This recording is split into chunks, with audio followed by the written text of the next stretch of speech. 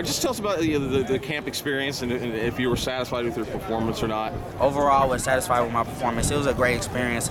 I'm glad that I came out here and actually did it because I had a track meet the other day, so I wasn't sure if I was going to do it. But I'm glad I did. Showed me that I need to be more patient at the line. I felt like I had good feet today, but still need to work on that, and my speed was really improved. What are your goals or expectations when you come out to a camp like this? Just to do the best I can. You're not going to be able to take control of everything. Just play your game and just be real patient. Just improve my game every time and just prove to the scouts that I'm doing something.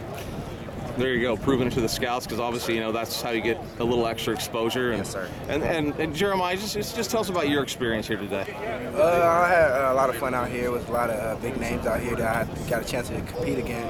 I made a lot of new friends. Just competing is the key to everything, and I found out that, if you're going to make a mistake on 100%. Keep your feet moving and go hard every day.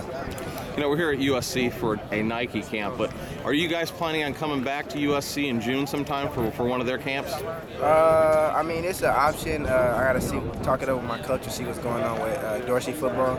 But if everything works out, it's not a problem. How about you? I'm going to try to make it out here. It's an option, too. I'm doing track right now and working out with Maurice Green, working out with Brian Kelly, working out with 1925, working out with school. So it's a lot on my plate and with school, too. So I'm going to try to make it out as best as I can. I'm going to talk it over with my uncle.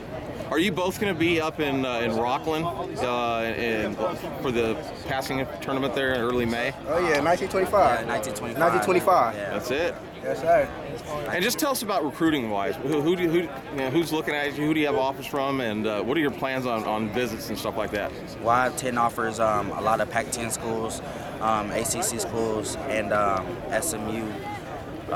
So it's been going good. I got 3 offers this week. And who offered this week?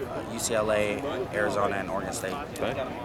And it's been a great experience, just taking it all in and just trying to stay on top of my books at the same time. Is USC a school that you have interest in and you'd like to have a scholarship offer from? Oh, yes, sir. I've always looked at USC, and it's a great school.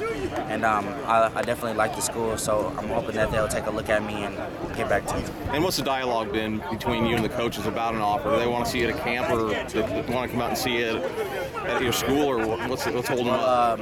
I've talked to Coach Orgeron, and he says he's been watching my film. I think they do want to see me at a camp, so I'll try to make it out to that. All right. Hey, thanks for taking time out to talk to us. No problem. Same thing for you. We know you got one offer from the Bruins. Anything else brewing? I got a new offer from SMU like last week. And, Congratulations. I've been talking to Washington, ASU, USC, Stanford, and Cal, and hopefully everything get rolling. All right. Well, hey, Jeremiah, we're looking forward to seeing more of you here during the spring and summertime. Yes, sir. And congratulations on the new offer. And thanks for taking time to talk to us. Thank you for talking.